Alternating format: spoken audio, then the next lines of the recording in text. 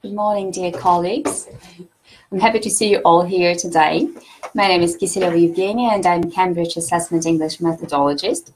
So today we're going to talk about Cambridge English Young Learners Qualifications as usual, and we're going to talk about potential and common pitfalls that our candidates have during the exams, and we'll look at some hints of how to avoid these pitfalls. All right, so shall we start, I guess? When we speak about Cambridge Young Learners Qualifications, we all know that we mean that these are pre-A1 starters, A1 movers, and A2 flyers. So if you look at CEFRA, you can see the levels. So it's the basic level of English language. And the age which we aim at is from 7 up to 12 years old. So it's primary school and the lower secondary level. So today, during the webinar, we are going to have a brief overview of the potential pitfalls, and we're going to have them in 3 groups. So that would be format pitfalls, language pitfalls, and psychological pitfalls. And later on, closer to the end of the webinar, we'll have a look at some tips and ideas, how to avoid them. We'll have a look at some strategies. So let's have a look at the format of our exams. So we have all 4 skills tested here. It's going to be listening, speaking, reading, and writing combined. And if you are already preparing your students for these exams, you've seen this table already, I think, many, many times. And each of these parts contain some moments when our students make mistakes, even without realizing that.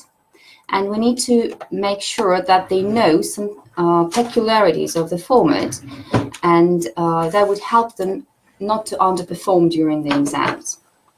So let's have a look at some format pitfalls, and I would like you to read through and tell me if you have, how many of these pitfalls do you face when your students are being prepared for the exams.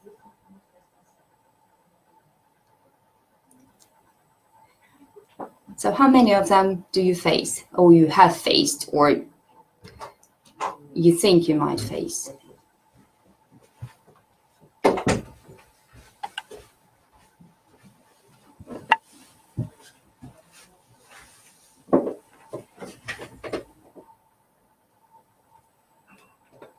Is it more than 1, more than 5? Lots of them, okay.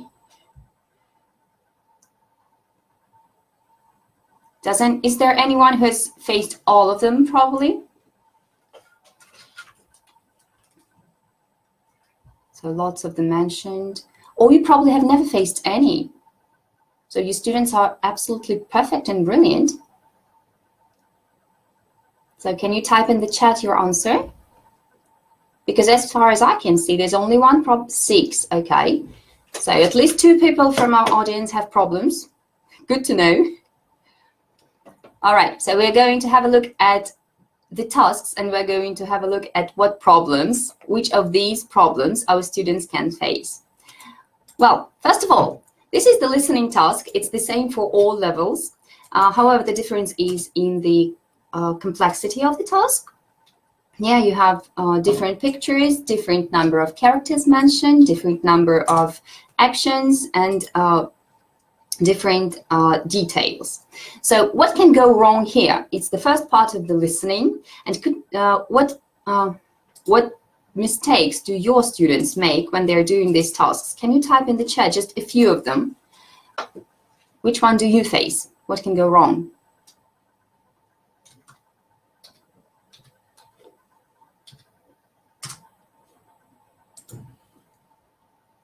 Anything? So it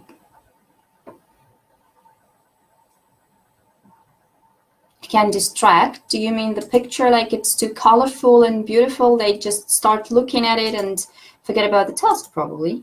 Can be. Okay. Any other problems that your students, your candidates face?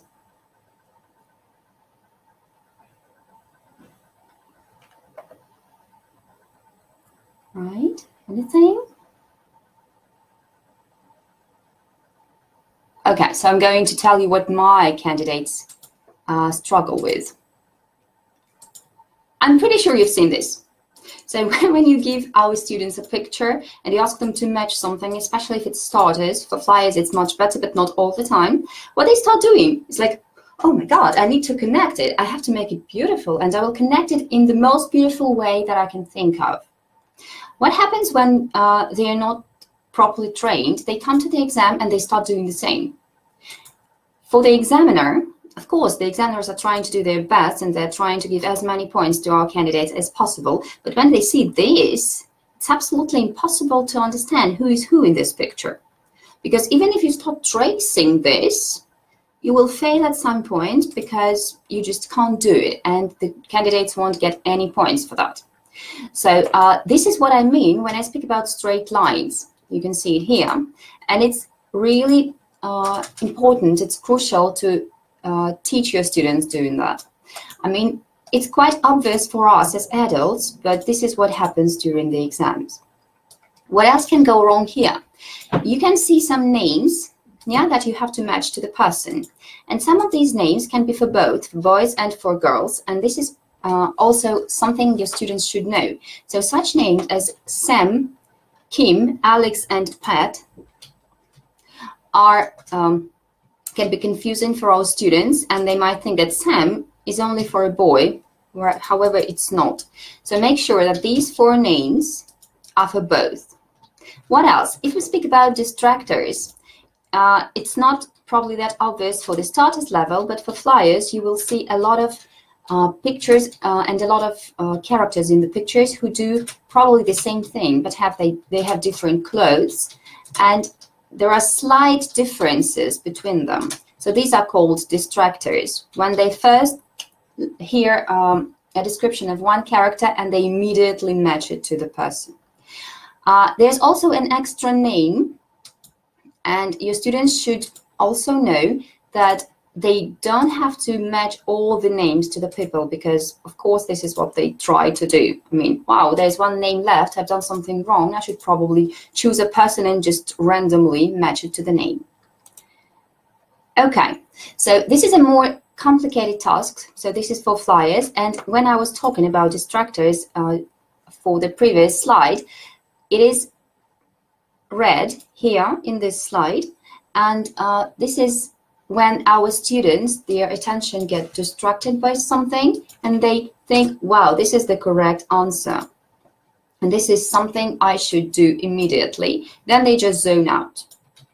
So our task as teachers is to tell them that they have to listen it up to the end, and they have to make sure that their answer is not something they pick for the first. So how can we as teachers make sure that this is something they can deal with? First of all, when we're dealing with this type of task, we have to predict the content, and that's why the picture is very helpful. Of course, it might distract their attention, but also it is very helpful for them to be able to activate what they already know, to remember the colors, to pay attention to the details, and only after that start listening. So if you start doing it during your task, during your exam preparation, they will do it automatically when they come to the exam. So you need to discuss all the possible options. What are the people doing? Can it be this one or the other? And also you need to practice noticing things. And how can you practice noticing when you're doing a listening task? So it might be a good idea to ask them to listen to different tasks in groups, for example. And when a group, I don't know, if you have a group of 20 people, 4 of them listen to the colors, 5 of them listen to the action verbs, others listen to types of clothes, and when they hear it, they need to stand up, for example. So this is a good idea of practicing noticing for listening, and also some kind of physical exercises for them. Right, let's have a look at the next slide. So this is a different type of task. It's also a listening, and this one is for flyers. So what can go wrong here? First of all, they tend to write more words than it's required. So read the task carefully and make sure that it's only the number of words which the task asks you to write. Also, sometimes when they write numbers, they try to write them in using letters. So please teach them not to do that. Of course, if they write it and if they write it correctly, it's going to be counted as correct answer. But unfortunately, it doesn't happen all the time, and such things as 14 or 40 or 8 might cause different problems. So make sure they use digits instead of numbers. Speaking about spelling, so it's a very common question. So what about the spelling? If they misspell the word, it has to be comprehensible, and some misspelling is allowed, so it will be taken as a correct answer. But for any part of the exam, be it listening, writing, reading, whatever, so if the word is spelled, if the word is given already, the spelling has to be correct. So it's a very important part for the assessment, and it's a very important part for you as teachers. So when you're teaching them to spell the words, make sure they can copy them, make sure they know the letters, the names of letters. Okay, another type of listening task is a matching one. So it's multiple matching, and what can go wrong here? First of all, what causes the problems? The pictures are in random order, and our students face difficulties, and they experience great difficulties with that, because they start matching them as they see them. However, they need to pay more attention to listening. And also they have to know that there are extra pictures, and it's important not to try and squeeze them into the box. What else is important here? Distractors, of course. Some other things are mentioned, and some similar pictures might be mentioned. So again, noticing and details. And also there's one thing which you probably don't pay attention to, but there are pauses between questions. And sometimes our students just think, okay, it's over. I've already heard everything I needed. And all of a sudden, there's the next speaker. So make sure they know about these pauses. It might be obvious for us, but sometimes they really face it and they really see it as a difficulty. What can we do? Yeah, it is. So what can we do to avoid that? First of all, when you're preparing them, teach them to look at all these pictures and try to predict what can the person do. For example, the question here is, where did Uncle Robert get each of these things? The most logical thing to start this task is to try and match, probably not writing something, but trying to match the ideas. So where can you buy a painting? Can you buy it at the airport? Can you buy it at the market? So where can you buy a fan? Again, is it a theater or is it the, I don't know, castle? So first of all, each task needs a prediction stage. And after that, it's much easier for them. They already have some idea of what might happen. It's easier for them to match them.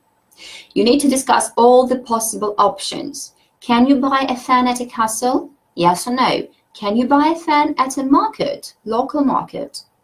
You might, if you're on holidays and you're a tourist, for example. Can you buy it at the airport? Yes or no? If you have already like a high-level group, well, high-level like movers or flyers, they are able to do that. And always check the answers. Always discuss why this is not correct. Sometimes you can even provide them with a script just to show why things are this way, not the other. All right, let's move on. So what can go wrong here? It's again a different type of task. And what can go wrong? All the pictures are quite similar. The difference is the colors of their clothes. However, even they are quite similar. The mustache is a difference. the height of these people, and probably their how fit they are. Well, so what happens here? Exactly, they should look for details, and they, again, they should read the question, and they shouldn't pick the first possible option. So when you're teaching them listening, and even if you're not doing an exam like, well, if you're not doing a task from some exam book, but you're doing any listening task, and if you're listening for the first time, ask them to answer some question, give them a question, and the answer to this question should be somewhere closer to the end of it. So they will learn how to listen, they will get this habit of listening up to the end.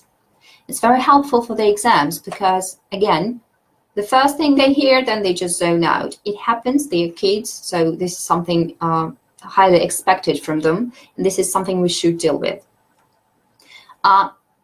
Please ask them to self-check after the listening, because they will listen to it twice, and when they hear the correct answer or any answer during the first listening, they just stop listening to it at all. So ask them to self-check during the second time, or you might try asking them to swap their answer sheets for the second time, if you're sure about your students, if you see they're all ready, and check each other, or do it for the third listening. It's up to you and up to your students. Right. Oh, my favorite one. This is listening. You can see here a task from Stutters and an example task from Flyers. What is wrong? Can you type your answers in the chat? So what's wrong with these pictures? What difficulties have the students faced, and why will they not get their points? So the first and the second picture, what are the problems?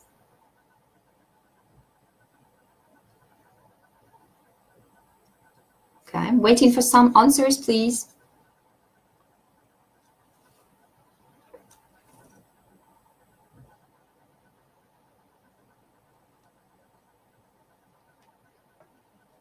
Right.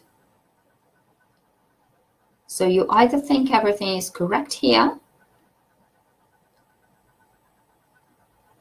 or what?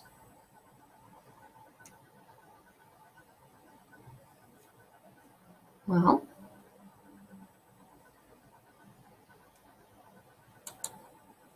are there any problems? Too many details. Nice. I'm not sure I understand what you mean here. So you can see here the tasks which have already been completed. And what have our students done wrong? What went wrong here?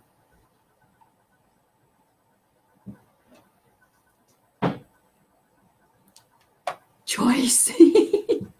Yes, never give them a choice. You can see some balloons, and how many? Yeah, there are 2 yellow balloons and 2 red balloons. Do you think it's possible at the exam during the listening part? Do you think they can ask them to color both balloons yellow?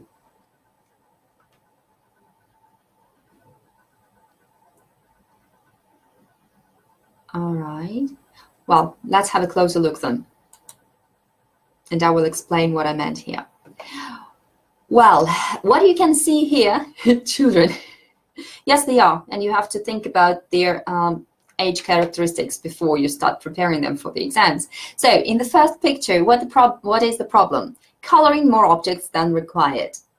So you give them a crayon, what do they start doing? Coloring everything they see. And this is exactly the problem here. So when the examiner gets this paper, it's really difficult to identify whether the students knew the answer, whether the students just wanted to color things, or whether the student just colored some random objects here. And unfortunately, this is not going to be counted as a correct answer, because you don't know what to count. Is this the correct answer or is this the correct answer? So it's not obvious whether the student really knew what is correct. So only ask them to color only one object while they are listening with one color. So it is the only way possible. What else can go wrong here? Spelling.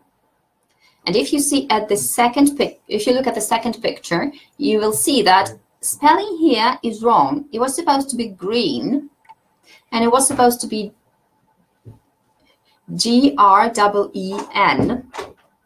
However, the student just confused this, the letters, and you have double I here. It's not going to be counted as a correct answer. So make sure everything is spelled correctly. I mean, everything spelled on the tape. What else can be a problem? Beautiful coloring is the problem. Again, they're kids, and wow, we don't need to study grammar. We don't need to, complete some gaps. We can draw, we can color. They're so excited about that they start coloring everything, and they start coloring everything beautifully. This is what they are taught to do at schools. Color things beautifully and within the limits of the object. What happens? They waste time. They start doing it beautifully, they don't hear the next thing. So how can we solve this problem? How can we help our students? You need to set a time limit. It doesn't matter if you're doing a listening task or if you are just saying and telling them what to color. Time limit. Probably 7-10 seconds for an object. That would be enough. Some teachers ask, can we stop the recording when they are coloring something? I really think you shouldn't, because otherwise your pace of the lesson will start to getting adapted to their pace, and it should be vice versa. So they should try to get used to the pace of the recording. So time limit work. Creative, some perfectionist. Yes, time, it's actually crucial. What else is important here? Difficult letters, the so-called difficult letters. What do you think? What difficult letters stands for? So what does it stand for? What letters are difficult for our students when they're spelling words? From your experience, can you type something in the chat? So which letters can be hard for spelling? Do they have any?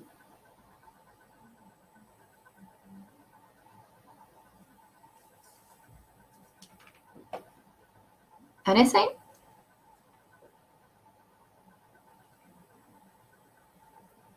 So I already have one example here. It's I and E, a very common problem.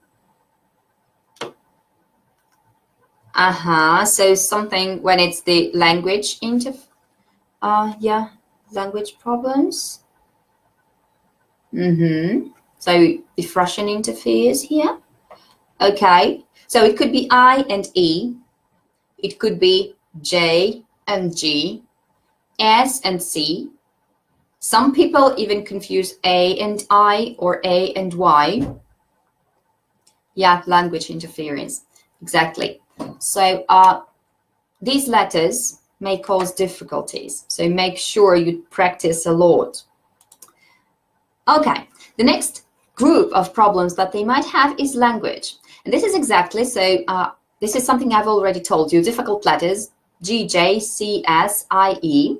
So spelling problems when they don't know how to spell the words. It can be not only for listening tasks, it can be for writing, it can be for reading when they can't understand the word, when they don't know how it's spelled. Articles can be a language problem too. Plural and singular forms. They also experience problems with question words, and some of them they can distinguish with help, but sometimes they can get confused with when, where. These are the most common, and sometimes also what and which, if they face it. To the group of language problems, I also would take copying, because some of them just can't copy a word. They start being creative for some reason. And one of the most common and one of the most, let's say, one of the problems that we as teachers it's the problem that, okay, let me paraphrase that. This is something that this is our fault, basically. So we ask them to learn some phrases, some ready-made phrases, and this is what they produce during the exam. It's always clear whether the phrase has been pre-prepared or whether the student has just made it on the spot.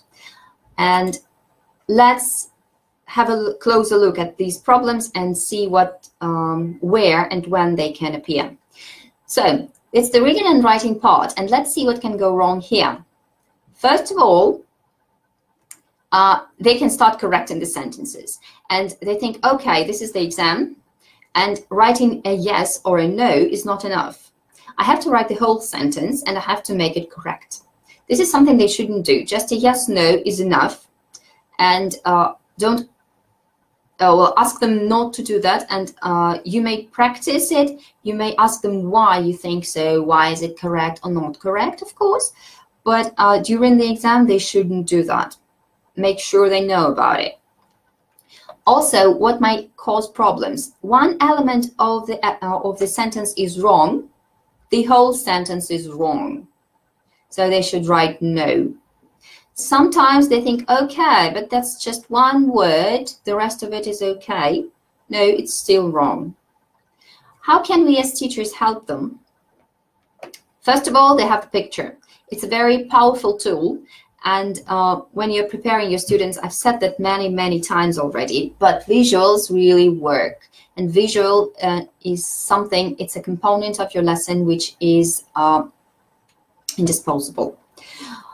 Well, so some prediction stage, then they read for details, they read for gist, and then you might ask them to describe the picture. It can be competition. They can take some words from the text just to use them as some prompts if they don't have enough imagination or they don't have enough language resource, and just ask them to memorize the picture, close it, and then they have to say as many sentences about it as they remember, as they can remember, as many details. And you can give them points for that and see how many, see who has more. Well, or any other memory game you can think of that will help them identify what is right, what is wrong here, and will help them to describe the pictures in as many details as possible. Let's have a look at the next one. So what can go wrong here? First of all, extra words. Pay attention that they don't have to use all of them. Answering the questions, completing the gaps, and they should make sure that the words fit grammatically. Spelling has to be correct. I've already mentioned that if the word is given, either in oral or in written form, the spelling is given, so they have to spell it correctly. Basically, they just have to copy the word correctly. They shouldn't lose any letters here or any articles if they have some. Okay. The same problems here. They need to match the word to the definition, and it's a mover's task when they still have visuals. So copying has to be correct. If they have an article there, the article should be in the answer. Pay attention again to some extra words that might be there. I'm not writing the number of the extra words because I'm just giving you an example of a type of a task. And for different levels, of course, the number of extra words is different. How can we as teachers prepare them? Read the options and then read the questions. Practice spelling all the words from the vocabulary list. All the words are given, and you have these vocabulary lists in the handbooks. So all the words there can happen at the exam, and there aren't any words that will just come out of the blue. So all of them are given. Okay, the other type of reading and writing task, and what can go wrong here, too many words, so make sure they know it's from 1 to 3 words for movers and 1 to 4 words for flyers. This is the number of words. They can't write 5, they can't write, I don't know, 7 words here. It's inappropriate.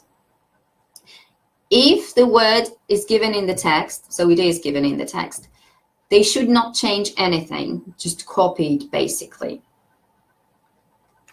So no need to change or paraphrase anything at this level. Again, you have the visual for the preparation, a lot of prediction, reading for gist, for details. It's very helpful to underline questions, or underline, I beg your pardon, underline the answers in the text, and then just copy them basically. All right. And the last one from language problems for reading and writing. It's the writing task for flyers. You have 3 pictures. You have to write a story. What can go wrong here? Pre-prepared sentences. I've already mentioned, yeah, it is the hardest task, I know. This material is not taken from Starlight. This material is taken from the handbook. All right. So they use pre-prepared sentences, which are absolutely irrelevant to the pictures they see. So you can, and you should, and you have to practice storytelling and story writing, but ask them to think about the pictures. So you should ask them to improvise as much as possible. What else can go wrong here? The pictures are put in a progression. So you can see the progression of events here. Make sure you can see the progression in the story. So for this, use some linkers, and you will see how you will see the order. Not all 3 pictures are mentioned. It's also a problem for them, and you can see it from the number of words. So the recommended number, if they don't mention all the pictures, they won't have the recommended number of words. Or, and you can see it like not enough words. They can use too many words, which also can cause a problem because they use irrelevant information, and it's not about the pictures, so that can be a problem. And the last one is not comprehensible, so their handwriting has to be comprehensible. If they make some corrections, they have to be neat and nice, so for the reader to understand the story, to understand the written word. You should, as teachers, practice writing in block letters because it's easier if we compare it to cursive writing, and it's more readable. Also, what I would recommend for writing is using different checklists, because it helps them to understand what they have done wrong. And I've given some examples of checklists at our previous webinars. Just tick. I've mentioned all 3 pictures. Tick. I can see the progression, or I used and then but. Put a tick. Okay. If you have some questions, can you write them in the question part, in the special question chat, because I might just miss them.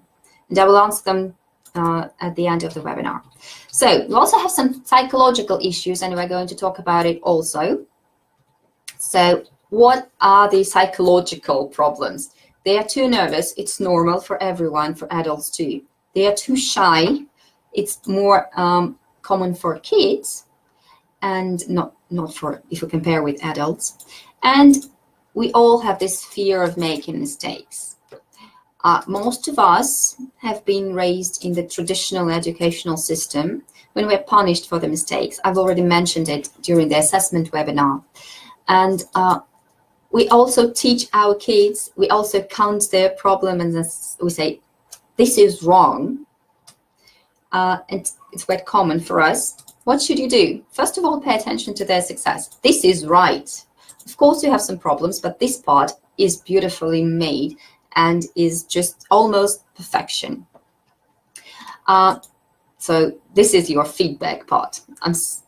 starting from the end for some reason, don't know why. So let's go up then. They are too shy. What I would suggest as a solution to this problem, use some drama activities, ask them to become different characters. That might be helpful. And this will help you to shift the focus. And these two are interconnected. When you shift the focus from the student and like, this mistake is not mine, it's somebody else's, they don't have the fear and they become a bit less shy. And as a result of that, they are not that nervous anymore. And speaking about being too nervous, how can you help them? Try to motivate them. Explain that the exams, it's not for they're not for punishment. They're more for showing that what they can do, showing their success. So we're going to have a close look at each of them. Being too nervous. Yeah, that's what I was talking about. Exams are for motivation and encouraging them for future learning. The exams can't be failed. Your students have to know that. It won't demotivate them, and I'm pretty sure they won't stop studying, but they have to know that every candidate who takes the exam will pass. We're speaking only about young learners, of course. Also, what might be helpful for them, they should know that there's a lot of support for the examiners. You can watch some videos, you can show them some videos, and they will see that the examiners are trying to help all the time. The examiners are prompting them, the examiners are supporting them, and they're quite nice people, to be honest. So what can you do also? Have mock exams at the lessons. One student is a teacher, one student is an examiner, the other student is the candidate. Role play it. Can be helpful for being less nervous.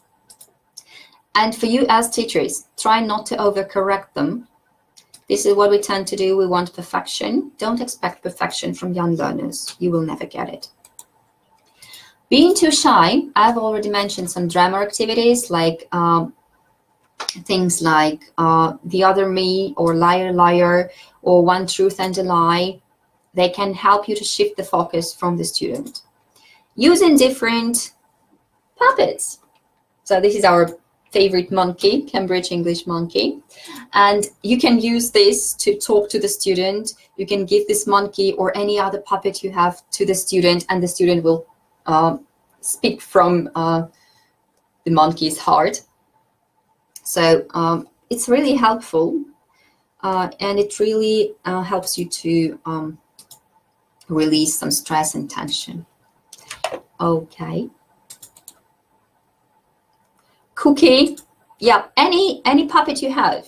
It depends on the book you're using, or if there are no puppets, there are no characters connected to the book, you can have any toy or any doll in your classroom and just help them. Or, I don't know, a talking sock might help.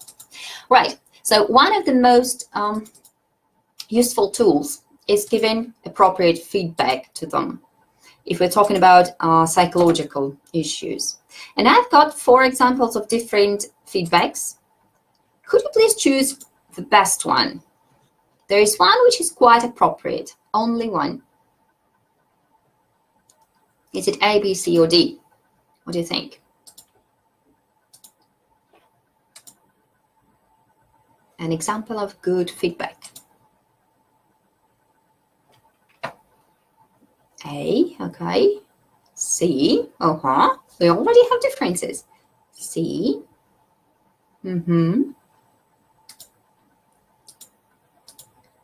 A, C, ooh, okay, you like C. What about B? Quite a nice one. Awesome. Next, please. Or, okay, now let's look at your mistakes. Very encouraging, isn't it? Yeah, I would agree that this is C. A is a good example too, but you don't have enough information here. So if you compare A and C, you will see that you don't only have the praise here, but you also talk about precise moments of the speaking or writing or something, and the student can understand what he or she has done wrong and what was correct, what was good about it. So I would suggest overcorrecting, it's when you correct any mistake they're making. And you don't have like delayed error correction, but on the spot, and you interfere with the speaking, or you just point to the writing when they make mistakes. So that is overcorrecting. Okay, what can go wrong with speaking? The candidate doesn't understand the question. Ask them to teach them some phrases, how they can ask the candidate to repeat.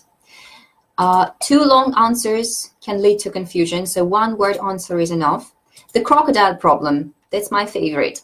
So, for example, in this picture, they are asked in this task, in this particular task, they are asked to put the crocodile on the table. Many candidates, status candidates, start feeling uncomfortable because the crocodile just can't be on the table. And this happens because of some overcorrection or something else, and they just can't do it. So teach them to follow all these instructions of the examiners. What can go wrong here? I've already mentioned confusing WH words. Also, your students might start asking these questions in random order. It's not a problem in terms of assessment, but they might get confused and start asking the same question twice, or just omit something. So you may, as a preparation, you may first of all practice answering and asking questions in the correct order. You can use Kuznets to practice word order, or just some. I know some teachers use different trains which are connected, or other things which show the word order in the sentence. That's also highly important. What can go wrong here? It's a storytelling part. First of all, there's no one correct answer, so the story can go any way the student wants. It just has to be relevant to the pictures. So the student doesn't mention all pictures. This also is a problem. And again, pre-prepared sentences. Don't use them, never. Okay, what can go wrong with this speaking part when they're supposed to answer personal questions? First of all, one-word answers. Practice a lot of speaking, practice a lot of real-life speaking during your lessons, and ask them to tell about themselves. So no one-word answers are expected. It's not the first part of the speaking, but they're expected to give longer utterances. If you look at the assessment criteria, you can see that. Students don't understand the question, ask them to teach them how to ask for repetition, and they don't know what to say. So in this case, lying is a good way out. So you can, I know this is something teachers should not say out loud, but teach them to lie, because it's one of the important skills during the exam. Okay, so if you need some more information about the exams, about the vocabulary lists or handbooks or the format, you can go to this website, it's mentioned here, and you can find all the relevant information about the exams. So, questions. Have you got any? I can see some. So, I've seen a question for washback. I don't really know the proper translation for that, I'm sorry. But washback, it's like you have the positive impression after something, you have the positive memories, and it encourages you to go on. And if you speak about Cambridge exams, they understand that there's a lot of support, and they understand that they can't fail the exams. So as a result of that, they want to take more, and they're not afraid of using the language, which is probably the most important factor. So it's not only about exams, it's about the language itself. So anything else? Any other questions?